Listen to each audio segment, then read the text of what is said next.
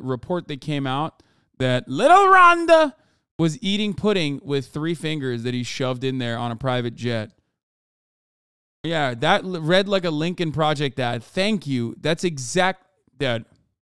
God, I love this community. This is when this community is at its best. When we're fucking synchronized. You know what I mean? Hive mind shit.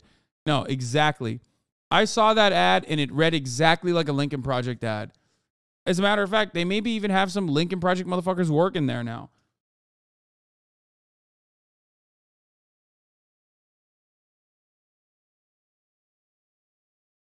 Oh, speaking of what the Republican Party is good at, fuck, I know I said I'm not going to talk about news any longer, but I got to cover this.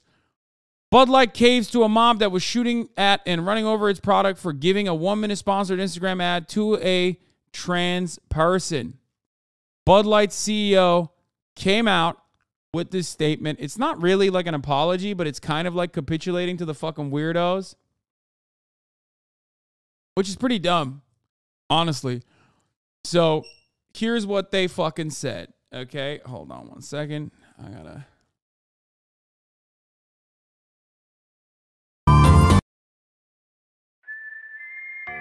Our responsibility to the United States of America. As the CEO of a company founded in America's heartland more than 165 years ago, I'm responsible for ensuring every customer feels proud of the beer we brew. We're honored to be a part of the fabric of this country. Anheuser-Busch employs more than 18,000 people, and our independent distributors employ an additional 47,000 valued colleagues. We have thousands of partners, millions of fans, and a proud history of supporting our communities. Military first responders, sports fans, and hardworking Americans everywhere.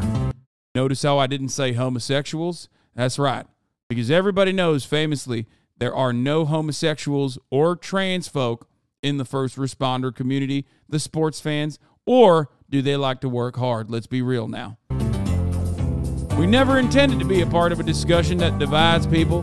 We are in the business of bringing people together over a beer. My time serving this country taught me the importance of accountability and the values upon which America was founded. Freedom, hard work, and respect for one another. And that means respecting transphobic people who wrote songs about fucking girls that are under the age of 18. That's right, Kid Rock, I'm talking to you. That was a jam. That was absolutely wonderful. I love that you keep LARPing like you are actually a rugged, working class American, even though your father owned multiple dealerships and you grew up in a fucking McMansion, you cousin fucking hick. I love that shit. Ted Nugent, I love you too. Trans folk, on the other hand, I don't love you. Okay? I don't love you at all. I lied. I lied to you, trans folk. I don't give a fuck what happens to you. It's a beer company. I know you know that you didn't. I know you know that I didn't give a fuck about what happens to you anyway, but, you know, this is a big fuck you anyway, regardless. Okay.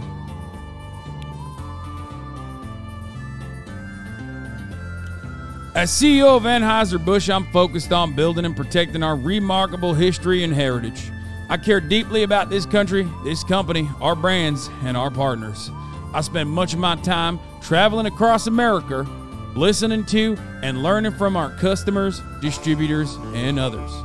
Moving forward, I will continue to work tirelessly to bring great beers to consumers across our nation. CEO, Anheuser-Busch. You are literally obsessed with this trans stuff. I'm out. My favorite type of fucking broadcaster. I swear to God, bro. What's the first link? What's the first link that this motherfucker sent me? This. What is this? Global Tree Pictures? What the fuck is this? It's a Ukraine on Fire documentary. Full of idiots. Same. Grown of gone mad lol. That's not even close. Aboutism is not nice. You are literally obsessed with this trans stuff. I'm out.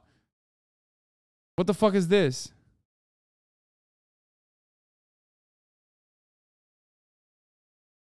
This shit is like literally identified as by the YouTube community as inappropriate. What the hell is this?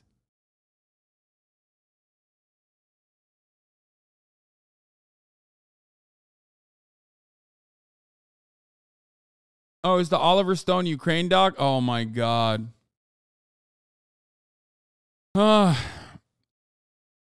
Yeah, he has aboutism. Anyway, this is not an apology. It's the same pandering non-apology every company does, and when any faction makes impotent boycott threats. Yes.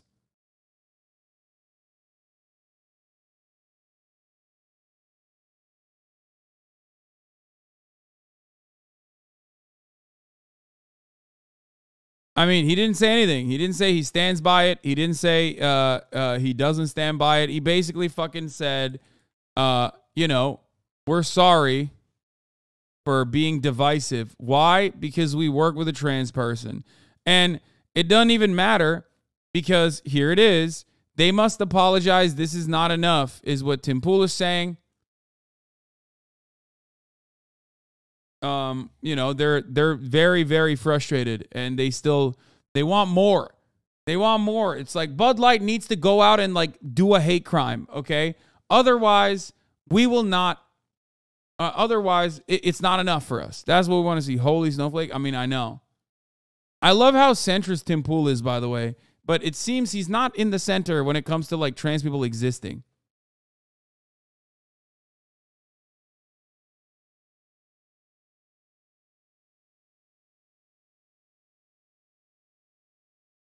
Like, what are they supposed to do? Like, the hate crime Dylan Mulvaney or some shit? Like, what the fuck? I don't get it.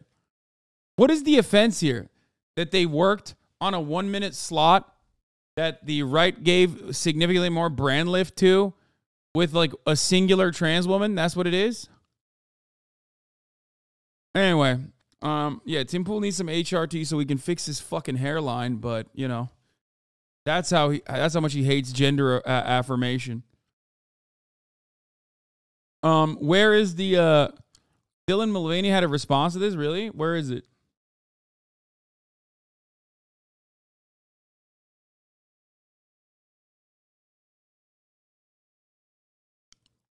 The point of this is so much more than just like a fucking company that is a massive conglomerate that is just like doing pandering to a specific demographic.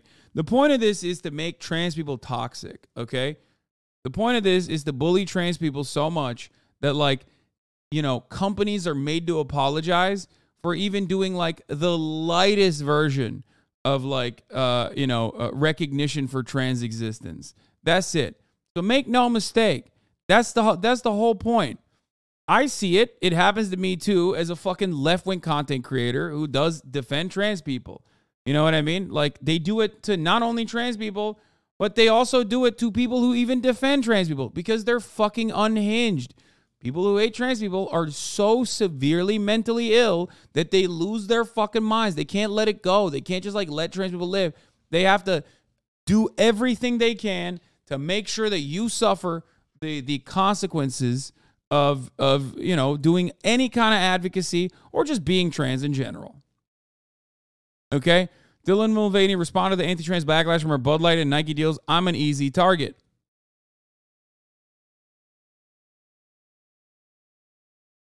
With Bud Light, some people complain the brand should know their audience and avoid Mulvaney, or that the majority of her drinkers are going to cancel you. Prominent conservatives such as Kid Rock, the brand stood by Mulvaney in a statement on Instagram. Nike said she was an essential component of the success of your community. We welcome comments that contribute to a positive and constructive discussion. Be kind, be inclusive, encourage each other. That's a good take. That's what Bud Light should have said. But of course, Bud Light did not say that. They went in a direction where they did the most pussy shit they could. Where like, we want everybody to feel included, including, trans people. And also, of course, people who hate trans people. Matt Walsh thinks he did this. The Bud Light boycott has been by far one of the most successful conservative efforts to push back against corporate wokeism we've ever seen. Be very wary of any conservative who is naysaying this. We're actually making a dent in their complaining. Remember that. That's awesome. Bud Light is up 9% over the past month and is only slightly below its 52-week highs. That's quite the win. Yeah, there's like a little dent in there, but ultimately when you look at it, it's not. Motherfucker is like 60 and identifies as Kid Rock. This is the real investigation. Successful. Yeah, Market Watch showing that Bud Light over, I mean, like, not a 1 day. Let's look at, like, a 3 month. Yeah, it's fucking up, dude. Bud Light is disastrous. It's really, really performing poorly. I mean, look at that. Holy fuck. They did it. They destroyed it. Yeah, it's doing so poorly. Jim Cramer is screaming, sell, sell, sell. Sell ASAP. That's how they know.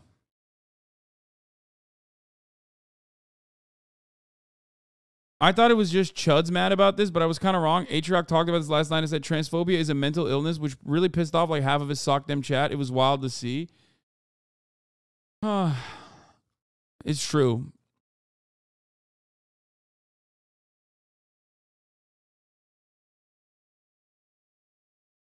It's true. Transphobia is like such a severe form of mental illness, dude. I don't know how else to describe it. You can't tell me any of these motherfuckers are normal, dude.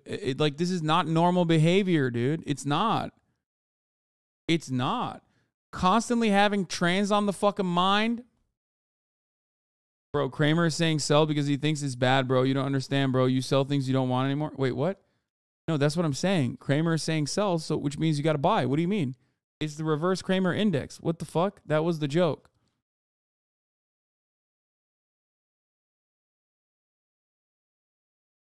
I'm joking. So anyway,